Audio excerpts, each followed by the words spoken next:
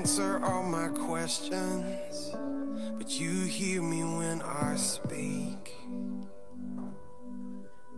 You don't keep my heart from breaking, and when it does, you weep with me. You're so close that I can feel you. Well, good morning. Good morning. And the Lord be with you. Also with you. Thank you very much. Welcome to Hope. Glad to see everyone. Just a few announcements to share. One, I want to share, if on your way out the door, kind of a unique thing that we found. So we're, with the construction going on, been digging into every closet and opening every door. There's a door that I think it's an access door. So like utility stuff, essentially. I mean, it's HVAC. a door that opens up to impending doom is really what it is. There's nothing on the other side of the door, not even a floor. So, but there's just enough of a little lip, if you will. And then around the corner on that lip, we found looks like a hard briefcase almost, a large briefcase. And we thought, we found gold. There's got to be treasure inside. We thought something. There was no lock, so we didn't have to pick it. So we opened it up, and it is a U.S. Army chaplain's altar kit. So treasure of a different type. Yeah.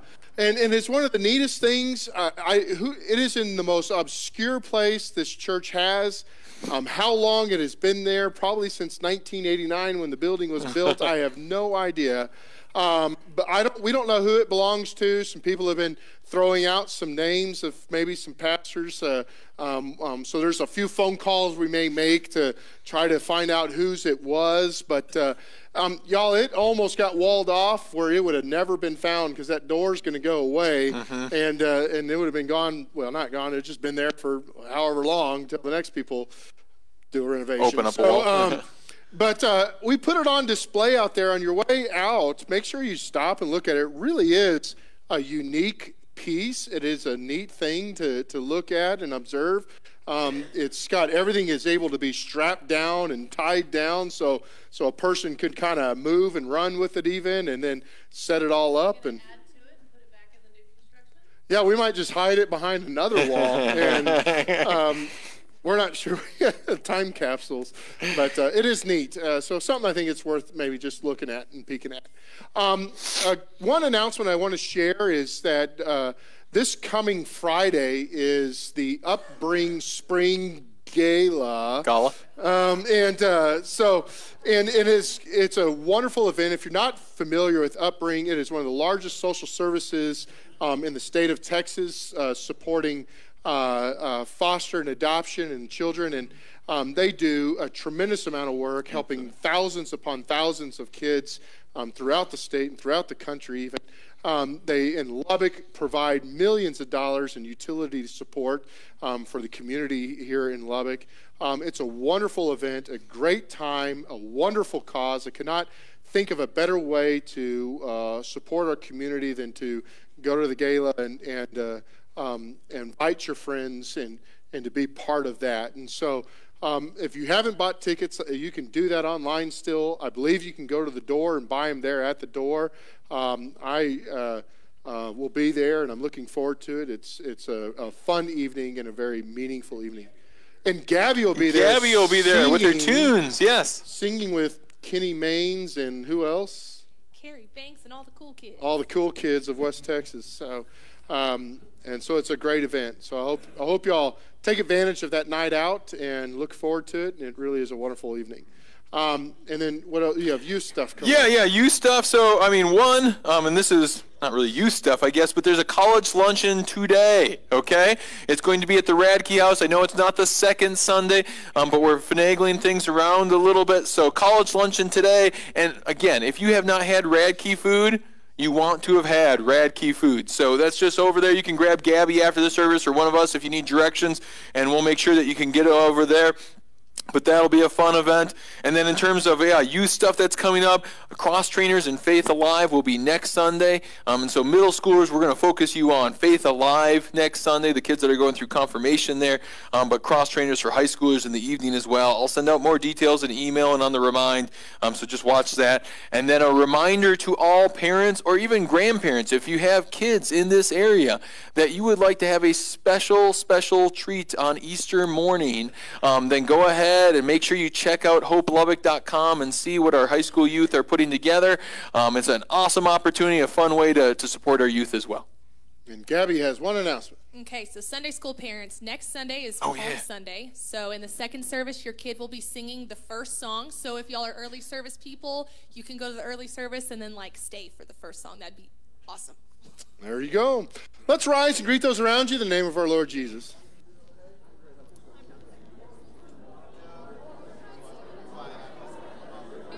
It's not what I'm doing. Hi, John. How was your birthday? Nice. Yeehaw. Glad to hear it.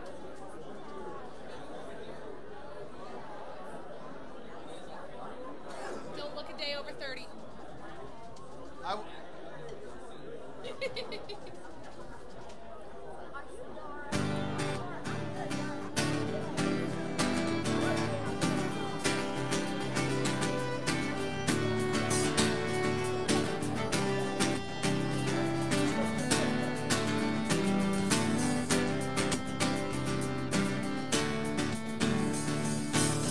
Where two or more are gathered in his name, he is there.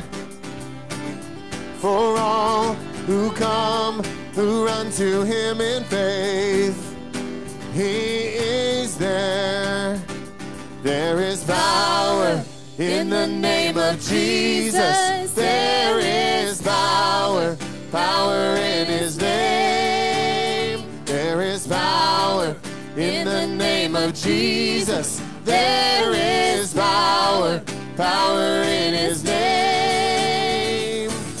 No fear, no lie can stand against us now. He is here. The word has come to silence every doubt. He is here. There is power in the name of Jesus. There is power, power in his name. There is power in the name of Jesus. There is power, power in his name.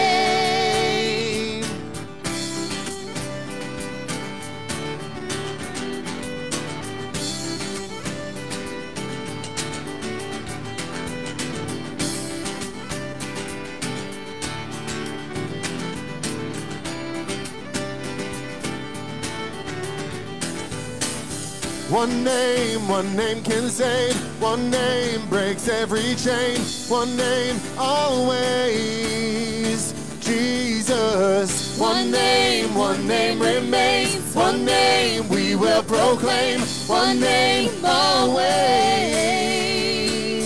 There is power in the name of Jesus. There is power, power in his name. There is power in the name of Jesus. There is power, power in his name. There is power in the name of Jesus. There is power, power in his name. There is power in the name of Jesus. There is power, power in his name.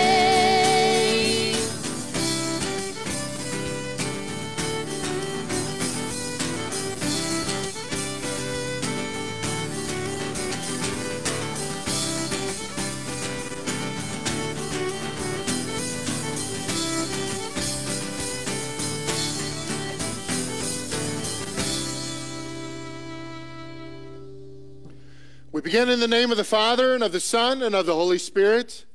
Amen. As the first book of 1 John reminds us, it says, if we say we have no sin, we deceive ourselves, and the truth is not in us. Think about that for a little bit, because how often do we seek to deceive the world around us about the reality of our lives, the brokenness that's in our lives, the sin that's in our lives, right? And sometimes we get actually pretty good at it. But if we really stop and think about it, how well are we at deceiving our own selves? And sometimes as we're trying to deceive the world, what else do? We make an attempt even to deceive God about how good we are and how bad we are. And how's that going for us? We can't deceive the omniscient, omnipotent, and omnipresent God about what's really in our hearts and what's really been in our lives and what's really going on in ourselves. God already knows. But he's not a God who lashes out in anger, but he's a God who invites us to say, come to me and share it. Confess it. Be honest about it. Be truthful with it. Confess your sins to me and do not hide them from me. Let your true self come out, no matter how good, bad, or ugly it is. And hear his words of grace and forgiveness. Because if we say we have no sin, we deceive ourselves, and the truth is not in us. But if we confess our sins, 1 John continues, God, who is faithful and just, will do what? Forgive our sins. And even beyond that, will do what? Cleanse us from all unrighteousness. So if you would join me as we go to our Lord in a moment of silence and your opportunity to confess your sins to God our Heavenly Father.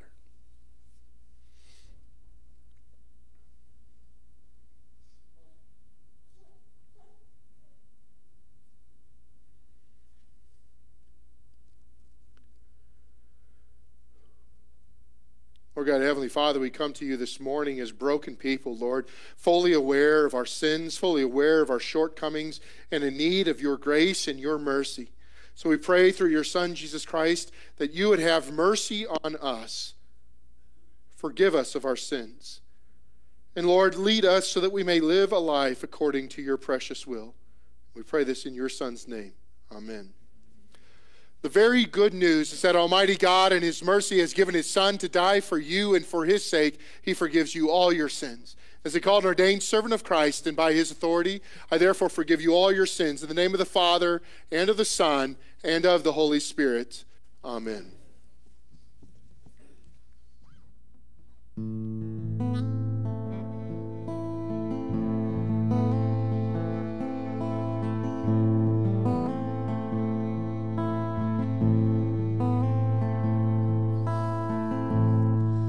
Are you searching for a Savior?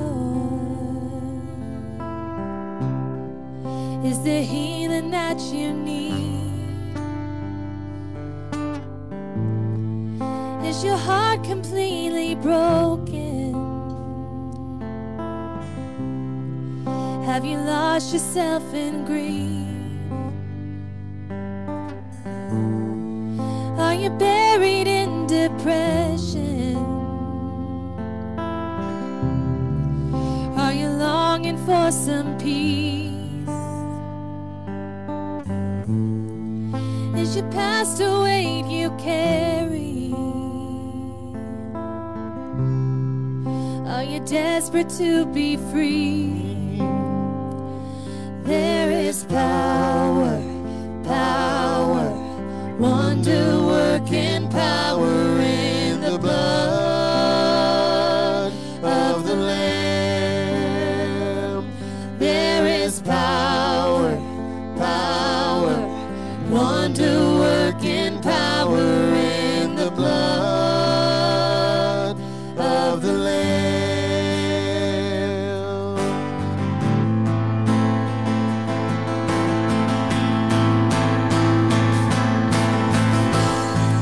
There's no burden he can't carry. There's no life he can't redeem. There's no darkness he can't light up. no captive he won't free. There is power, power, wonder working power in the blood of the Lamb. There is power, power, wonder working power in the blood of the Lamb.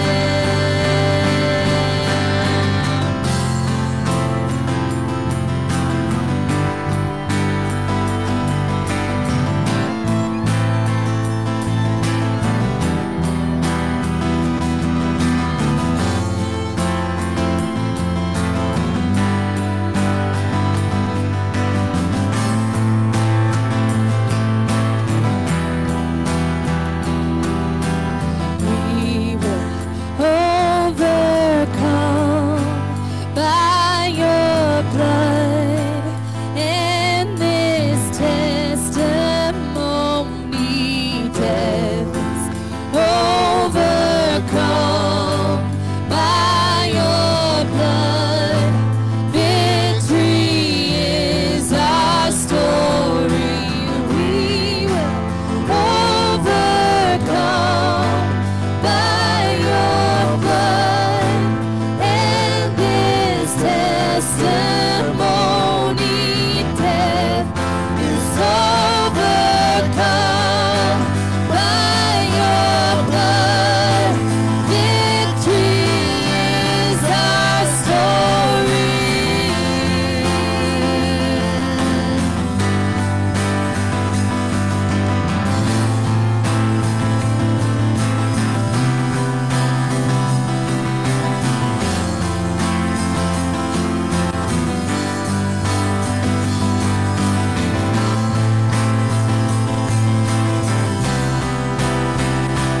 There is power, power, wonder working power in the blood of the Lamb.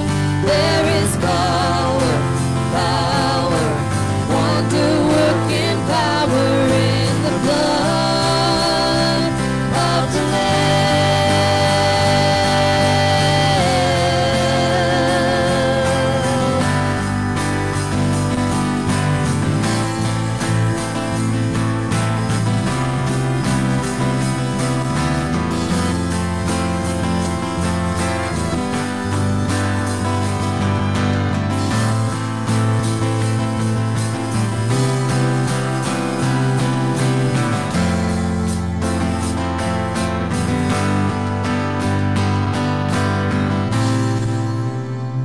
Amen. Go ahead and be seated. I'd like to invite children to come forward to hear a message, and parents are welcome to join your child if you'd like to.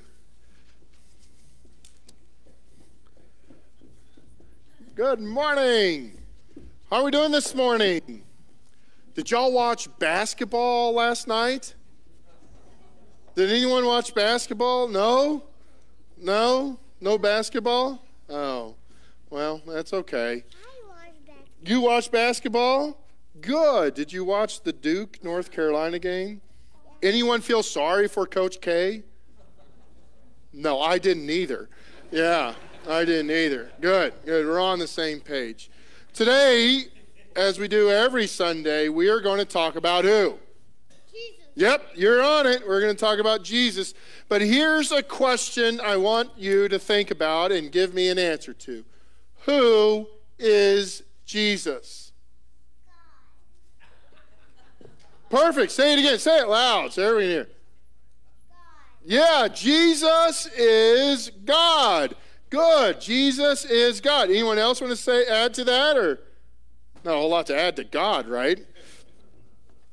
What else? Who is Jesus? So Jesus, go ahead. Jesus made our world. Oh, he made the world. He is also the creator. Oh, that's a good answer. Think about Jesus, this human being, right? This person, right? He lived, he breathed, right? He ate food, right? Go ahead. We're Jesus' lambs, and he is the shepherd. We are Jesus' lambs, and he is the shepherd. Yes, That's a great answer, right? Because what do lambs do to their shepherd? They follow the shepherd, right? They follow him. They listen to his voice, right? And the shepherd takes care of them. Yeah, Jesus, who lived and breathed, right? He is God, which means he knows everything. Is there anything Jesus doesn't know? No, right? Isn't that amazing? That means if he's God, that means he's all powerful. Is there anything stronger than God? No. All the Avengers combined into one person get in a fight with Jesus. Who wins? Jesus. Yep, you're on it. Okay, good. He's all powerful. You know what else? Jesus knows everything about us. Did you know that? Yeah. The Bible talks about how he knows even how many hairs are on our head, right? How many hairs do you have on your head? A lot?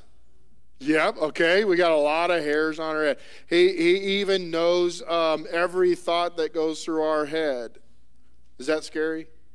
Yeah, sometimes I don't like that fact of Jesus. But yeah, he knows us so well. And this Jesus, he came for one reason. Why did he come? Why was God, who's all-powerful, all-knowing, who knows everything, why did he come into this world and live and breathe and all that? Why? You don't know? Why did he come? To help us, help to learn, to teach us how to share with others and help other people. To teach us how to share with others and help other people. Absolutely. And you know what else he came? You know, Jesus, when talking to this Pharisee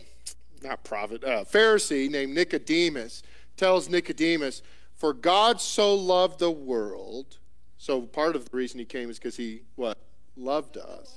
Yep, loved the world, that he gave his one and only son. How did God give us Jesus? He gave us Jesus on the cross, right? Jesus gave us his life on the cross. He died on the cross. That's how much he loved us. And then it goes on, so that whoever believes in him should not perish but have eternal life. So Jesus, this God who knows everything and is all powerful, loved us so much that he came into the world and he died on the cross to save us, right? He saved us. That's how much he loved us. And that's why he entered the world. So here's what I want you to do. I want you to draw a picture, if you can, of Jesus, who is God's son. Thank you so much. Y'all can go back to your seats now.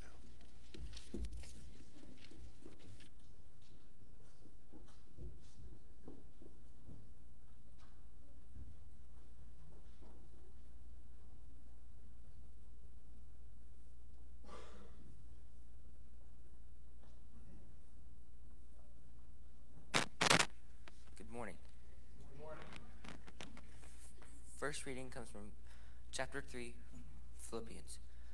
Indeed, I count everything as loss because of the surpassing worth of knowing Christ, Jesus my Lord.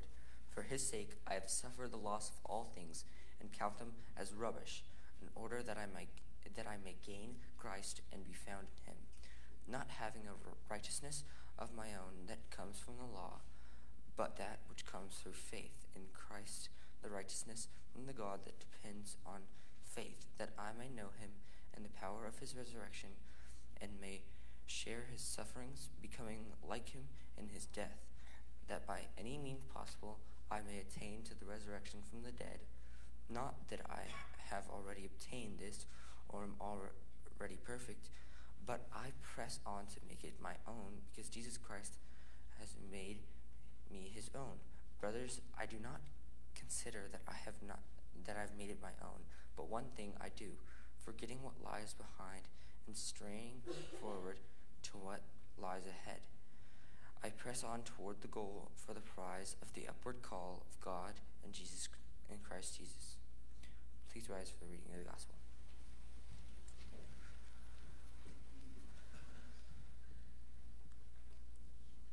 Gospel reading today comes from John chapter 7. Some of the people of Jerusalem therefore said, Is it not the man whom they seek to kill? And here he is, speaking openly, and they say nothing to him. Can it be that the authorities really know that this is the Christ? But we know where this man comes from. And when the Christ appears, no one will know where he comes from. So Jesus proclaimed as he taught in the temple, "You know me, and you know where I come from. But I have not come of my own accord. He who sent me is true, and him you do not know. I know him, for I come from him, and he sent me." So they were seeking to arrest him, but no one laid a hand on him, because his hour had not yet come. Yet many other people believed in him. They said, "When the Christ appears, will he do more signs than this man has done?" The Pharisees heard the crowd muttering these things about him, and the chief priests and the Pharisees sent officers to arrest him. Jesus then said, "I will be with you a little longer, and then I am going to him who sent me. You will seek me, and you will not find me. Where I am, you cannot come." The Jews said to one another, "Where does this man intend to go, that we will not find him? Does he intend to go by the dispersion among the Greeks and teach the Greeks? What does he mean by saying, 'You will seek me, and you will not find me'? And where I am, you cannot come?" On the last day of the feast, the great day, Jesus stood up and cried out, "If anyone thirsts, let him come to me and drink. Whoever believes in me, as the scripture has said, out of his heart will flow rivers of living water." Now this he said about the Spirit whom those who believed in him were to receive. For as yet the Spirit had not been given, because Jesus was not yet glorified. When they heard these words, some of the people said, This really is the prophet." Others said, "This is the Christ." But some said, "Is the Christ to come from Galilee? Has not the scripture said that the Christ comes from the offspring of David, and comes from Bethlehem, the village where David was?" So there was division among the people over him. Some of them wanted to arrest him, but no one laid hands on him. You may be seated. Lord, I pray God's grace, peace, and mercy are yours from God our Father and from our Lord and Savior Jesus Christ. Amen. So at this point in our text, as we're going through the story, we're in this chapter 25 where things kind of heat up a little bit more for Jesus. And in chapter 24, Jesus does his teaching, the Sermon on the Mount, performs some miracles, speaks some parables, and everybody kind of is there attentive to what he's saying, listening. But when you get to chapter 25, things start to rise in opposition. And this is also how many of the Gospels read. So as you're reading through the Gospels, what you end up finding is the more Jesus teaches, the more he preaches, the more miracles he performs, and the closer he gets to Jerusalem, right, as he goes to Jerusalem, the closer he gets to Jerusalem, the more the opposition against him increases and grows and grows and grows. Because everybody's wondering. They're sitting as they're listening to him teach and preach, and they're watching him do things that they can't explain. They're marveling at all the miracles they have seen, and they're all wondering, who is this person? Who is this Jesus? Who is this guy who heals people, who speaks with authority and claims to have the same authority as God himself? Who is this Jesus? They're all asking that question, and that's where our text is in John chapter 7 there. They're all wondering who he is, and they're all speaking openly, right? And they're saying, who is this person? He comes from Galilee. When the Christ comes, we won't know where he comes from or where he's from. So he can't be the Christ because we know where Jesus is from. He's from Galilee, right? That's Jesus. We know his father, right? We've heard about him. We know Galileans. We know people from that region. This can't be him. Jesus then turned to them while he was in the temple, and he says, "You know me, and you know where I come from. That is true." He says, "But I didn't come of my own accord. He who sent me," right, "is true, and him you do not know." Basically accusing the very people who are sitting there wondering about this, all the Pharisees and everybody else, they don't know who the Father is. And part of the reason they don't know who the Father is because they don't recognize who Jesus is. And he says, and by the way, the Father, God himself, is the one who sent me. At this, they weren't happy. They all got upset. They all started to seek to arrest him, but they didn't. And then but some of the people believed, and the conversations just continued on. Who is this Jesus? So now you have people who are seeking to arrest him. Then you have some other people over here who are believing in him and trusting that he is from God. And then you have some other people who aren't quite sure at all who he is and are still pondering the question. Have we come any further today? Right? This is still where the world sits. Right? We were talking, C.S. Lewis says, Jesus is either a liar, a lunatic, or Lord. You get to decide which one, right? But he's got to be one of those three. And here, the people in Jesus' day are asking the same question that people today continue to ask, right? One of the things that I always say is at some point, just about everybody in human history will have to answer to the fact of who Jesus is. You may say, well, I don't know, Pastor, there may be somebody who's never heard the name of Jesus. Well, then we may be talking about 1% of the population of the world, okay? And I'll give you that if that's what you want. But most of the world will have to answer that question. Who is Jesus? And who is he to you? It's a question, if you haven't thought about or pondered in your own life, I encourage you to do that, right? And think about who Jesus is and answer that question honestly and true. But even in Jesus' days, there were a lot of debates about who he was. This is before the resurrection, before his crucifixion. After that, even the very people who killed Jesus heard Peter's sermon and then came to faith as they understood that what they saw is the resurrected Lord, whom they saw himself and even themselves put to death. So people certainly turned after seeing the very thing that which they saw, the things that were unexplainable and unbelievable. But before that, there's people who, like Nicodemus. I'm going to give you three characters and kind of their reaction. Nicodemus in John chapter 3, he is a Pharisee. So he's watching as all his compadres are getting upset and getting rising in anger and seeking to arrest and eventually destroy Jesus. But he sees Jesus' teaching and miracles and thinks there's something else going on here.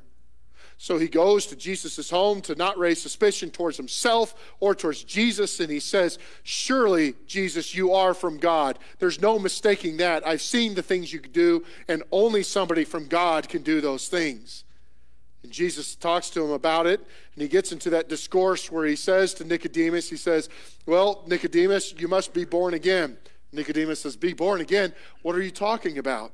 I can't enter my mother's womb a second time and be born again. And Jesus says, no, you're thinking too much of the flesh, but you must be born of the water and of spirit, right? Flesh gives birth to flesh. Spirit gives birth to spirit. And he says, and if you can't understand the things that are happening here on the earthly realm, then I can't explain things that are going to happen to you on the spiritual realm. You're going to miss that. And then he says to Nicodemus, though, that great verse that we all know so well in John chapter 3, verse 16, right?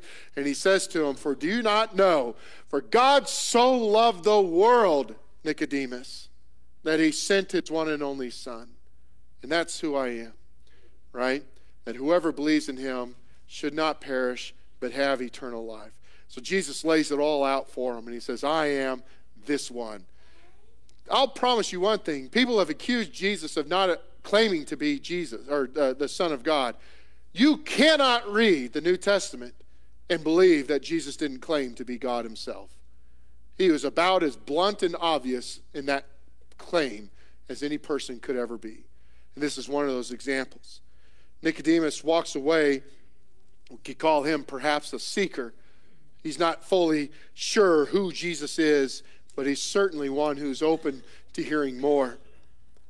Then you have Peter, another person in Matthew chapter 16. We all know the story of Peter, always ready to be zealous with answers and responses and following Jesus. And everybody's wondering, as it kind of similar to our John 7 text that was just read, everybody's wondering, who is this person who speaks with authority, casts out demons, right? And even the demons themselves listen to him. Who is this person who does such amazing things?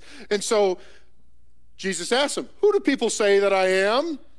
And they said, well, some say you're John the Baptist, and some say you're Elijah or some other prophet of God. And then Jesus looks right at Peter and says, Peter, who do you say that I am? And Peter has this awesome answer, right on the money, right? Truly you are the Christ, the Son of the living God. Yes, Peter, you got it.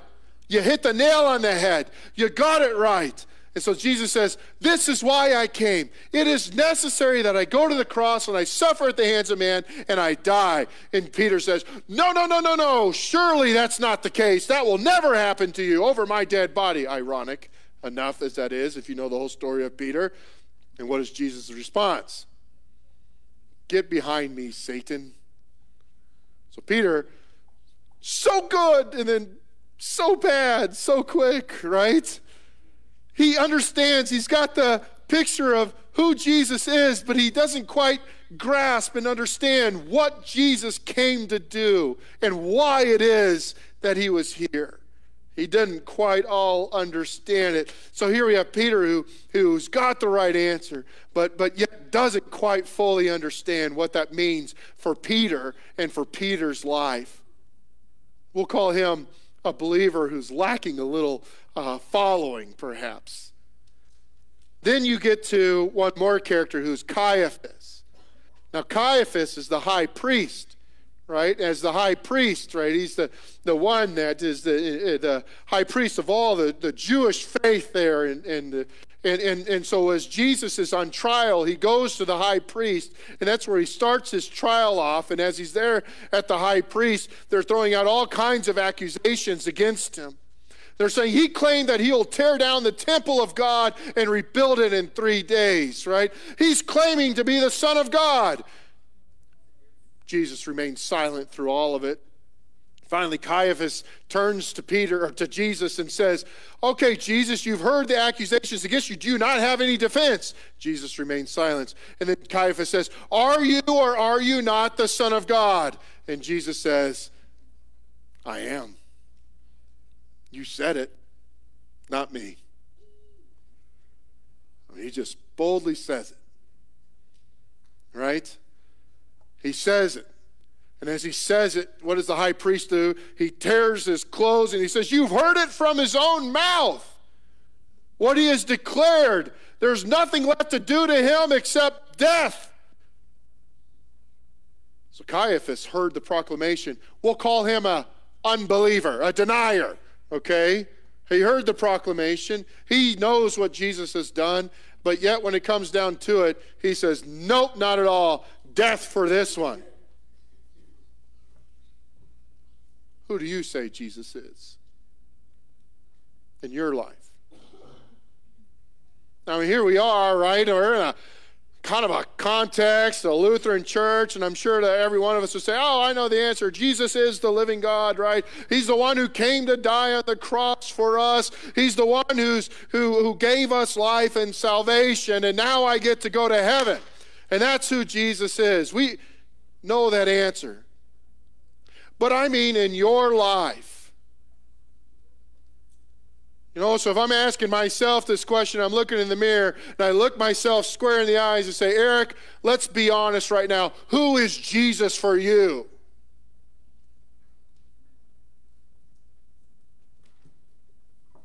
See, one I get to talk about and proclaim, but when it comes to living Eric's life, I get to live my life. Oh, and don't worry about when I live my life. When things go wrong, I can just go back to Jesus. Shall we continue in sin so that grace may abound? Paul says, by no means. Who is Jesus to you?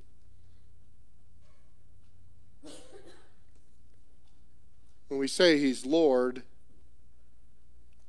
is he Lord over your life? And sometimes I will look in that mirror and I'll ask myself that same question. Eric, is Jesus Lord over your life? And then there's parts of my life I say, yeah. And then there's a lot of parts of my life I say, you know what? Eric still likes to be Lord over that part. And who is Jesus to you? It's a question that every single one of us needs an answer to. So then when somebody turns to you, and God be praised if we get an opportunity, if somebody looks to you and says, well, who are you? Tell me about yourself.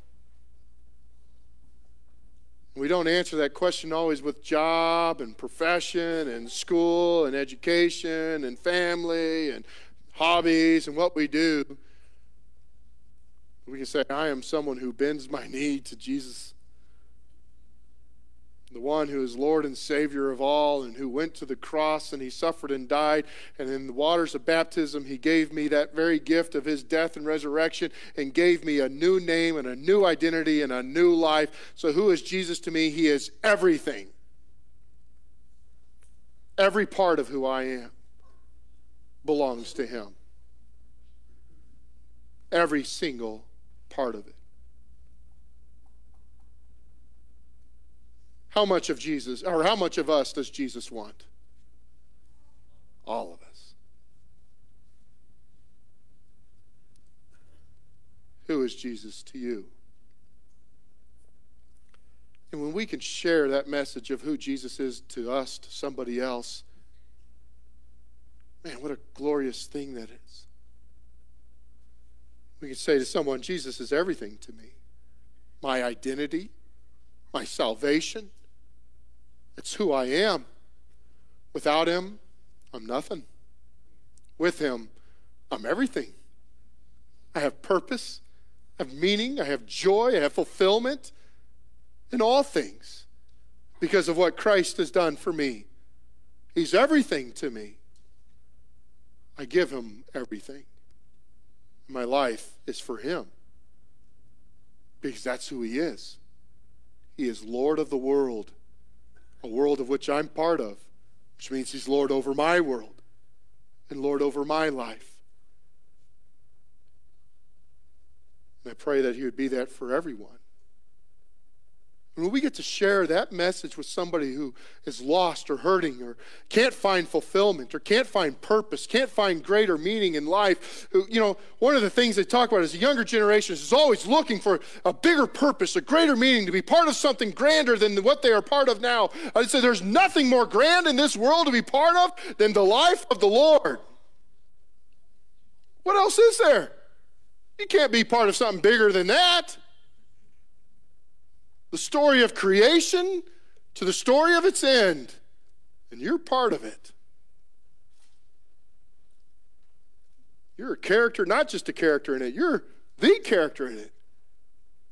For God so loved you that he gave his one and only Son. You've heard this before, perhaps, but we can insert our name in place of world, right? For God so loved Ron, right? You just caught my eye, I'm sorry, but that's a good thing he did. It's true. For God so loved you that he gave his one and only Son. We get to share that message because Jesus is Lord of our lives. Now may his peace, which surpasses all understanding, keep your hearts and your minds in Christ Jesus our Lord. Amen.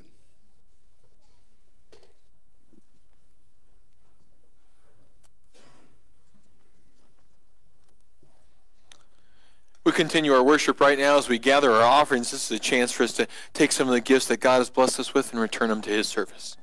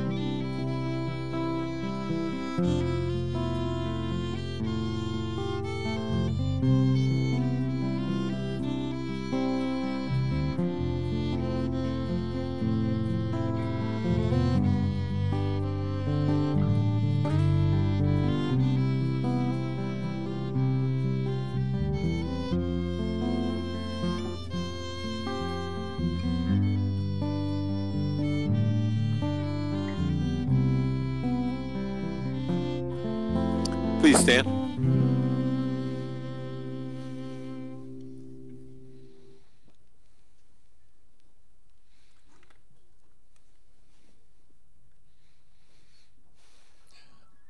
We pray that you'd bless us, Lord, so that we may be a blessing to others.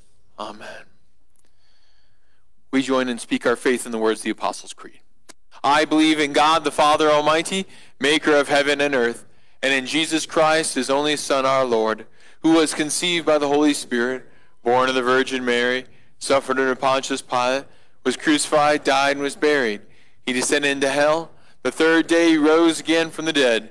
He ascended into heaven and sits at the right hand of God the Father Almighty. From thence he will come to judge the living and the dead. I believe in the Holy Spirit, the holy Christian church, the communion of saints, the forgiveness of sins, the resurrection of the body, and the life everlasting. Amen. On the night when Jesus Christ was betrayed, he took bread.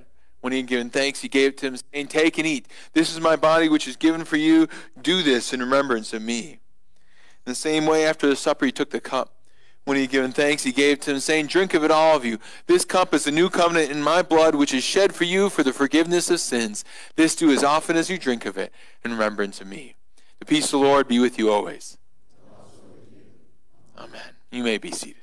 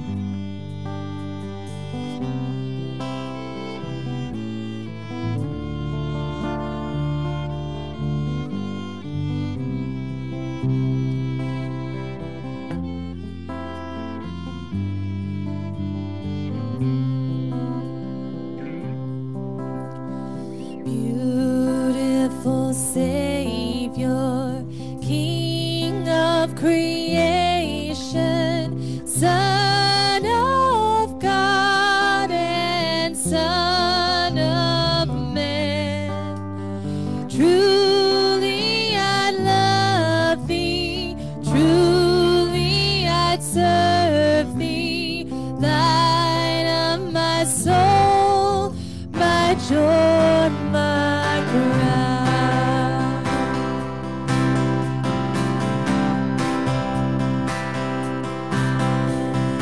There are the meadows, there are the woodlands, robed in flowers of blooming spring.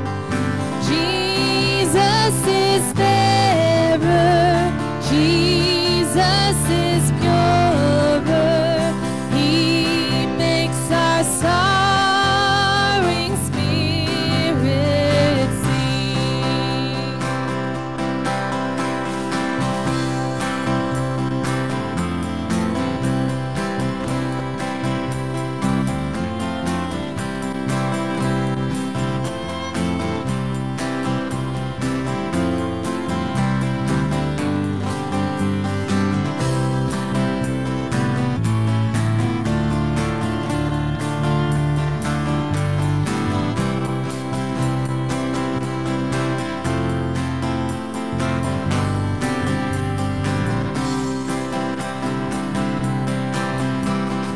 There is the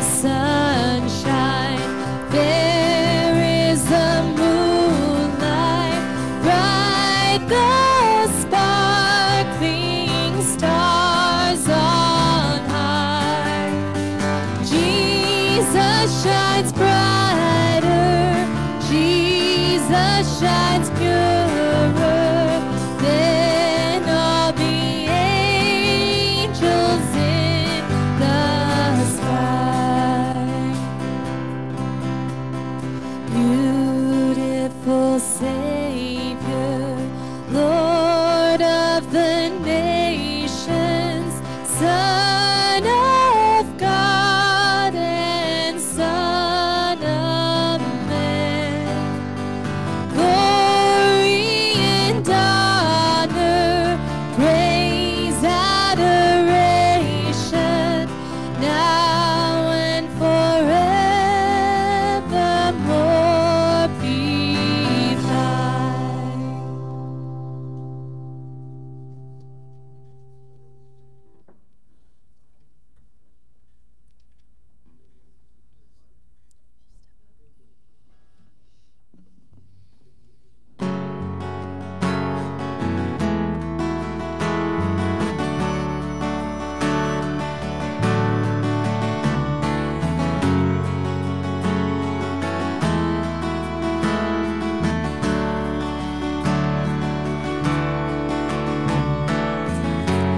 Before I spoke a word, you were singing over me. You have been so, so good to me. Before I took a breath, you breathed your life in me. You have been so, so kind to me. Oh, the overwhelming, never-ending, reckless love of God. Oh, it chases me down, fights till I'm found, leaves the 99.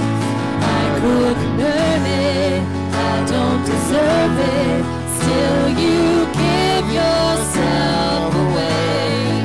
Oh, the overwhelming, never-ending, reckless love of God.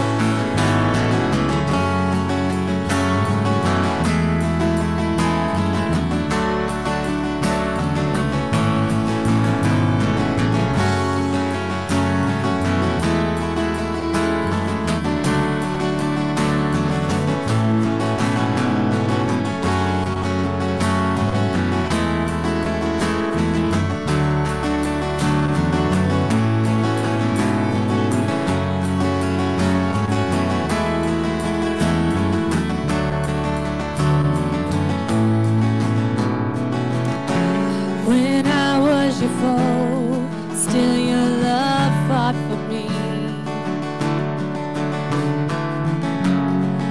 You have been so, so good to me. When I felt no word, you paid it all for me.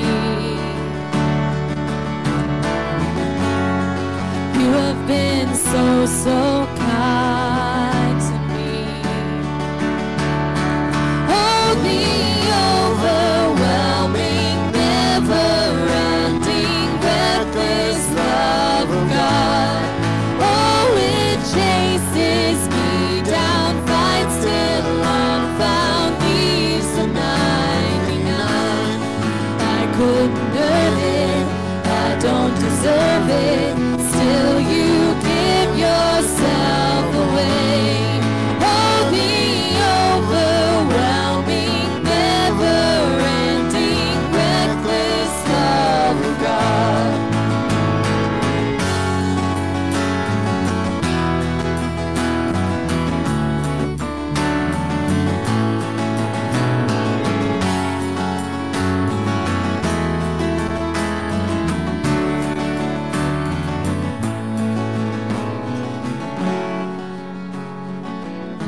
Please stand. Now may this true body and blood of our Lord and Savior Jesus Christ strengthen you, keep you steadfast in the true faith to life everlasting. Depart in the peace that comes from heaven above. Amen.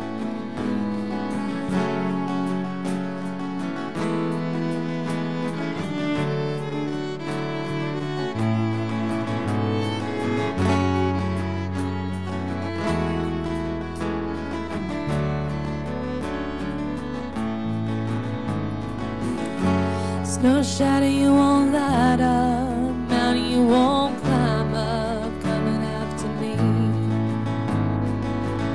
There's no wall you won't kick down, lie you won't tear down, coming after me.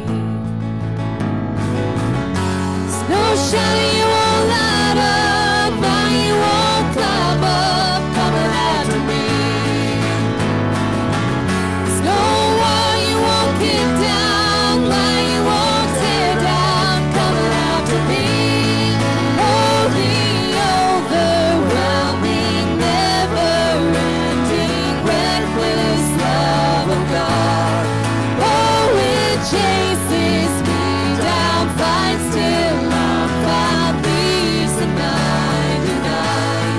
I couldn't earn it, I don't deserve it, still you give yourself away.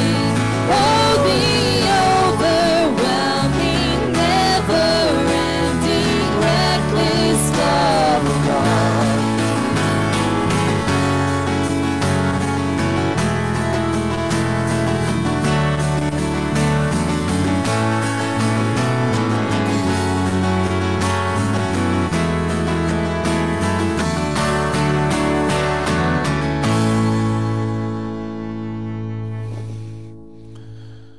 We have the opportunity to go to that God and appeal to him and his overwhelming love to care for us and those we love. We've got a number of families that are listed in our bulletin. I ask that you continue to pray for them. And we've got a couple of additional prayer requests. Marvin, you sent in a prayer request. I haven't had a chance to talk to you, but I think you said your cousin has had a daughter that's been diagnosed with a very difficult disease. I don't know, am I saying it? Treacher-Collins, I think is what people said it's called. So we want to be praying for her. What's her name? What's the little girl's name? Okay, all right. So we'll just pray for the daughter, and God certainly knows how to pronounce that name better than I can, all right? So we'll be praying for that little one and for the whole family to support her during this hard time. We've had people, praying and asking for continued prayers, of course, for the people of Ukraine. And someone added to me this morning, let's pray for our enemies there too. So often we forget that, we look at the other side and Jesus encourages us, pray for those you love, but also pray for your enemies and those who persecute you. And then for our Hope Friends and Family this week, we were praying for Roger Schuster. Schwades, I know I saw y'all earlier. Where am I? There we go, right there. We're going to be praying for you guys this week, and for Jerry and Dale Sillerud as well. So let's go to our God right now. Heavenly Father, we do thank you for your incredible, incredible love. Your love so great that as a father you sent your son to die on our behalf. We thank you that your son did come, and that we have the person of Jesus Christ, that we can look even at the crucifix up in front of us right now that reminds us of how incredible that love was, that laid down its life on our behalf. Lord, we thank you that you've taken our sins and the pain and the brokenness of this world on your shoulders, and we thank you for the chance to celebrate in these weeks to come. Lord, in your mercy, Heavenly Father, we pray that you'd be with your children, your sons and daughters who are suffering. We pray for Lauren and Danny, Ingrid and Deborah, for Eldon and Linda, for Barbara and Sharon, Donald and Carlene, Gladys and Wayne, Frida and Jennifer, for Herman and Josh, Vernon and Mike, for Dana and Marvin's cousin and her little daughter as well. Lord, that you lift them up in these trials, that you'd strengthen them, and that you grant your healing according to your good and gracious will. Lord, in your mercy, Heavenly Father, we pray for the people of Ukraine and also for our enemies, Lord. We pray that you would grant mercy and strength and resolve to those who are facing the horrible invasion. And Lord, that you would melt and soften the hearts of those who are the enemies in this case. Lord, you know everything that's going on in this world, and you know how you can work these things out according to your good purposes. And so we place that into your hands. Lord, in your mercy. Heavenly Father, for the little bits of grace and rain that we received this past week, but for more we pray, Lord. You care for your earth. You created it and you continue to care for it. And so we trust in your will there as well. Lord, in your mercy. Heavenly Father, for all of Hope Lutheran Church and School, for every single one of our families, but especially this week, we pray for Roger Schuster, for Gary and Diana Schwady, and for Jerry and Dale Sillerud, that you lift them up for the challenges they face and also to count the blessings you give. Lord, in your mercy. Lord, these prayers and everything else that's in our hearts and minds, we pray because we know you as our Father. Our Father, who art in heaven, hallowed be thy name. Thy kingdom come, thy will be done, on earth as it is in heaven. Give us this day our daily bread, and forgive us our trespasses, as we forgive those who trespass against us. Lead us not into temptation, but deliver us from evil. For thine is the kingdom, and the power, and the glory, forever and ever. Amen. Receive now the benediction of the Lord. The Lord bless you and keep you. Lord, make his face shine on you, be gracious unto you. Lord, look upon you with favor, and grant you his peace. Amen.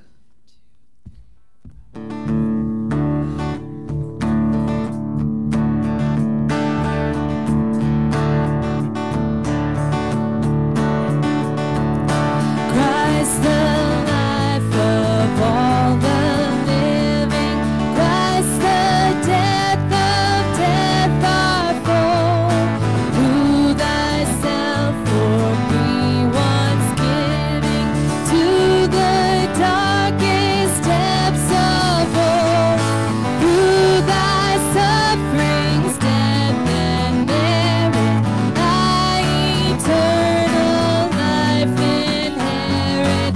Thousand thanks shall be, dearest Jesus, unto thee. Thou hast taken on thee bonds and stripes, a cruel rod, pain and scorn were heaped upon thee. O thou sinless Son of God, thus did thou my soul deliver from the bonds of sin forever. Thousand thanks shall be, dearest Jesus, unto thee. Thou hast borne the smiting only, that my wounds might all be whole. Thou hast suffered sad and lonely, rest to give my weary soul. Yea, the curse of God enduring, blessing unto me securing. Thousand thanks shall be, dearest Jesus, unto thee.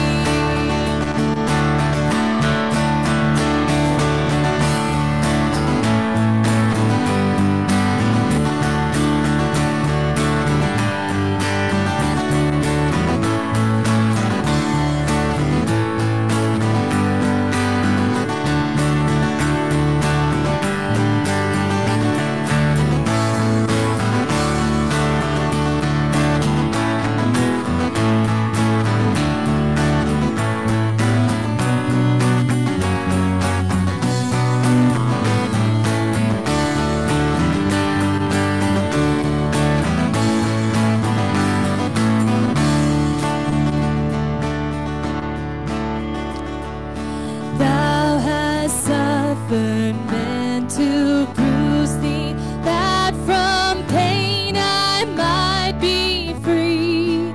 Falsely did thy foes accuse thee, thence I gained security. Comfort this thy soul did languish, me to comfort in my anguish. Thousand thanks shall be, dearest Jesus, unto thee. Thousand thanks shall be, dearest Jesus, unto thee. All right, y'all go in peace and serve the Lord. We'll see y'all on Wednesday, too.